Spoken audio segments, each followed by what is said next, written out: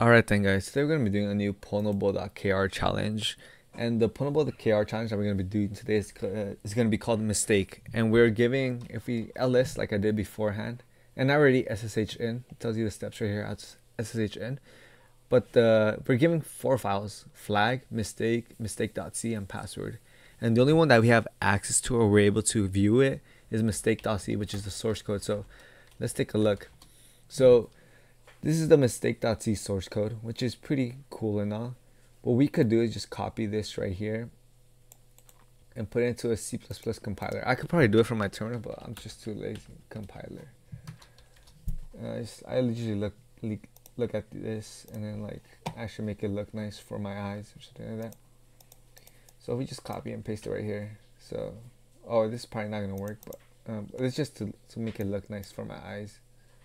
I don't know if I can hide this. I don't think I can hide this, but anyway. Oh no, I don't think this makes it worse. Anyway, I tried doing something. I guess I'm not that good. So anyway, for this challenge, we're giving this. So let's look at the hint that we're given is operator priority. Now, if you guys don't know, operator priority is just basically, if you could think of it like PEMDAS and math, you know how the operators in PEMDAS are supposed to go in order, or the operators like parentheses, exponents, multiplication, division, subtraction. That's like the whole thing with PEMDAS. In this case, there's a similar thing with it with C code, or I think with code in general. When you're writing code, there's an operation of priority. And if you guys didn't know, like the operation priority that's happening here is basically in this file right here.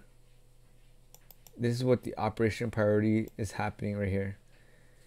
And the error that's going on is this open. So with open, if you guys don't know what open does, we can just look at it quickly right here. Open in C, which I've already Googled before when I was trying to solve this challenge.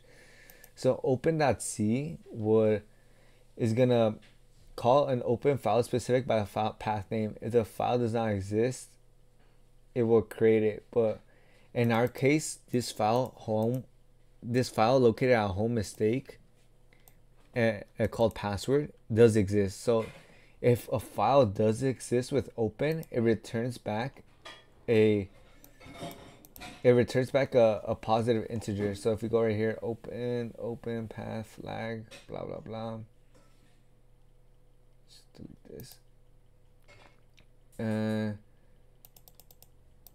So returns a file descriptor used. So in our case, since this file exists, if a file exists, that means it's gonna be 1 or an integer or a positive integer for the most part. So we know that inside the if statement, it's gonna be fd equals open, which is 1 because the file exists, and less than 0. Now what's happening here? So if this gets covered up parentheses, most people would think that fd just gets automatically set to 1, but that's not the case.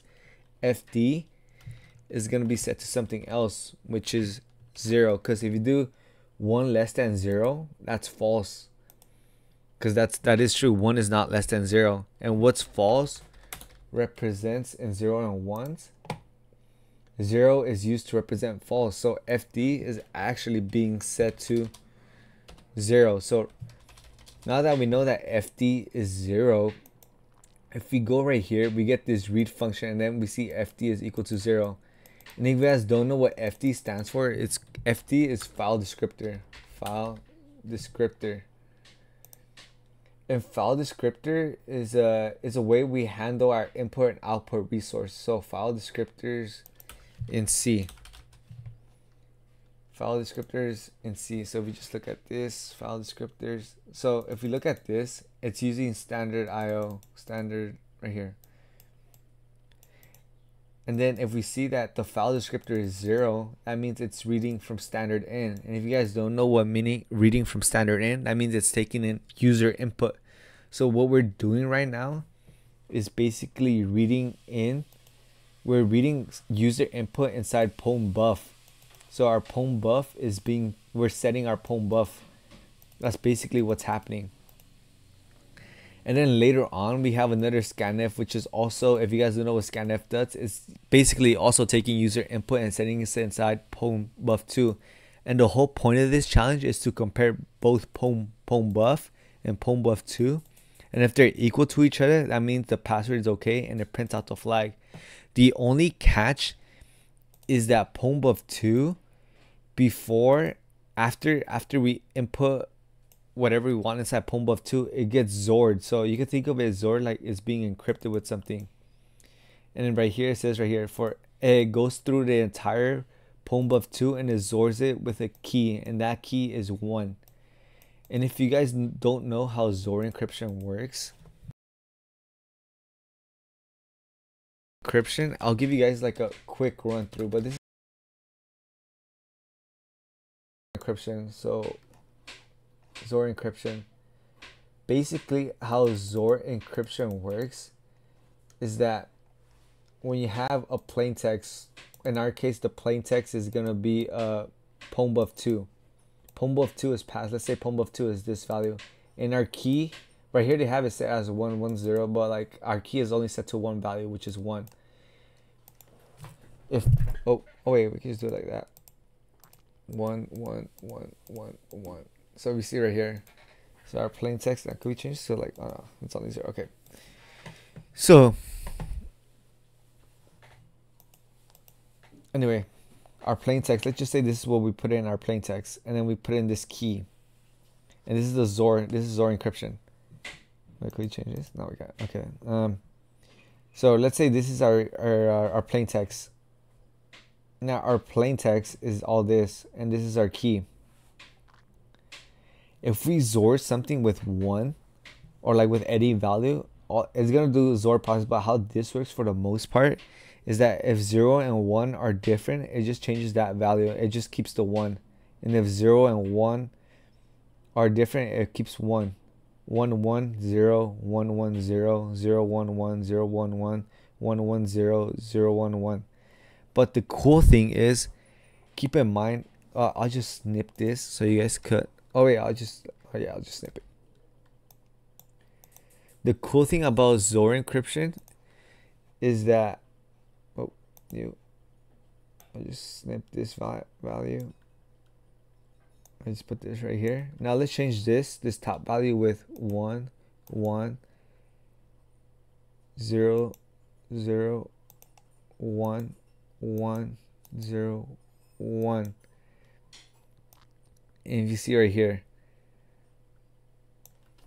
so what I did right now, the ciphertext that we got, I just flipped it around from the other side.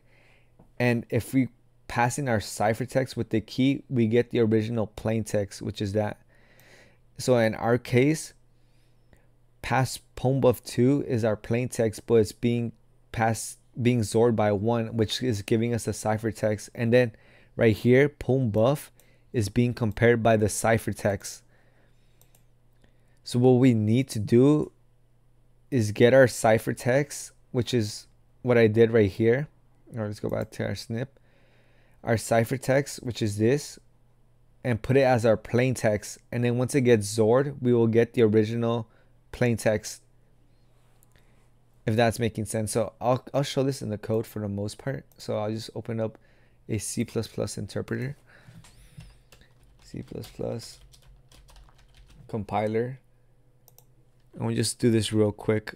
Hopefully I could speed run this. So we have this for the most part. So what I'll do is just copy this right here, Zord, and then I'll just do something like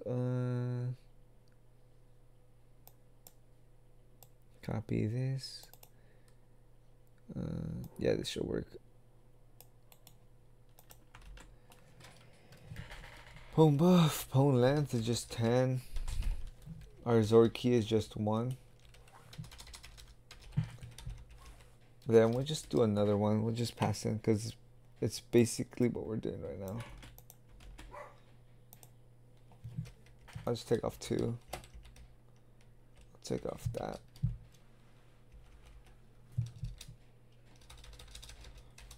Print F percentage %s, and then Pwnable.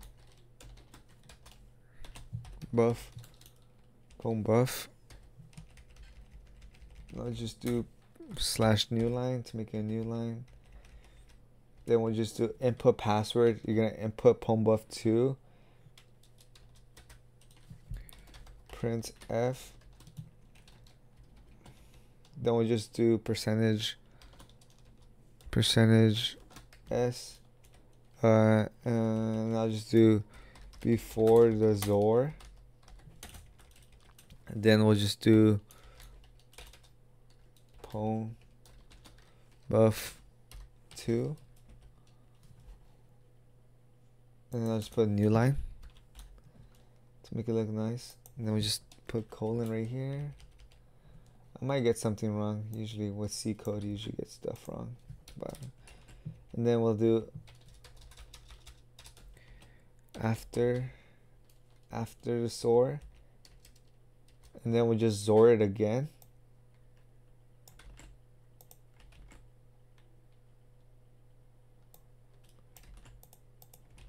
After the second ZOR. So let's try this. So run, and we got an error. Oh, I think just cause PW. Oh, take this off. Hopefully this takes off. Oh my god. C++ errors. Let's see. ZOR. Unexpected unqualifier. Wait, what does that mean? ZOR. PW.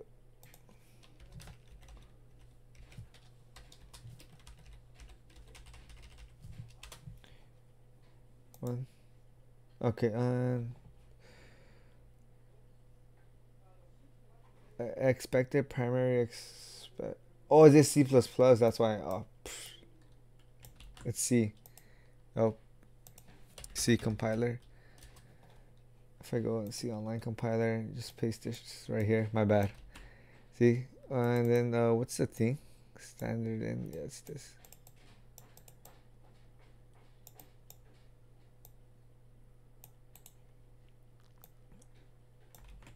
Run.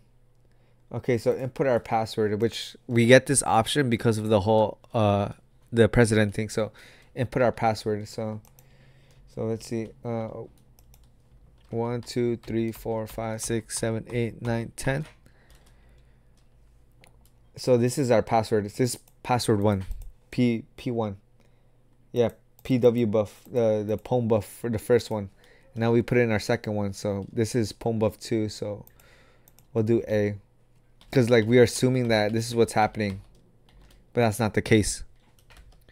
So this is what originally it is, pwn buff. So if we go compare right here, so what's happening right now in input password 2. So we're inputting A, which is this, and then scanf, that's being scanned inside this pwn buff 2. So pwn buff 2 at the moment is this, but then after that we ZOR it, which is what we do. Okay, yeah, we scanf it, then I print it out. Yeah, input it, and then print it out.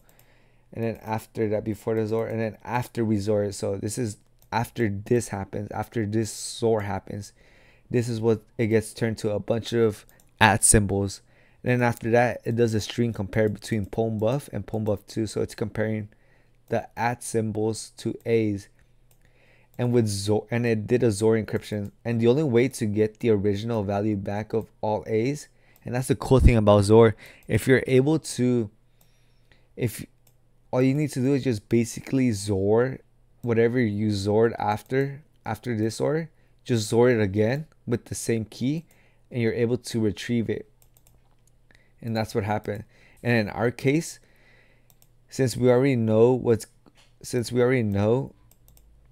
that all these ampersand is equal to an A, all we need to do is just insert this, and A gets compared with this A, which is pretty much cool, all for this challenge. So if you just type mistake and just run it, it says do not brute force. So let's just insert 10 A's. So 1 2 3 4 5 6 7 8 9 10.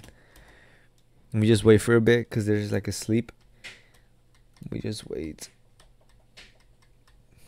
Okay, now we input password. So we know if we input all this A, or like if we input this, it's gonna turn it to an ampersand. But what we want to do is turn this ampersand into an A. So all we need to do is just input 10 ampersand. So that's what I'm gonna do right now. So 1, 2, 3, 4, 5, 6, 7, 8, 9, 10. And then if we enter that, it's gonna turn it to all A's. And if it's, and if this is this, and then we compare this A with what we originally input for this one. And then after that, we should get, it should print out password okay, and then the flag. So after I press enter, we do get password okay along with the flag.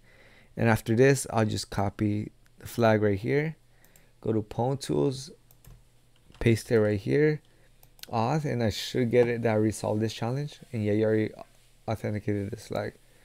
And yeah, that was about it for this challenge. This challenge was mostly learning about like the order of operations, I guess in C, or like I guess in code in general, and also knowing I guess the trick behind XORing stuff. Yeah, that was about it for this challenge. Hope you guys learned something new today, and peace.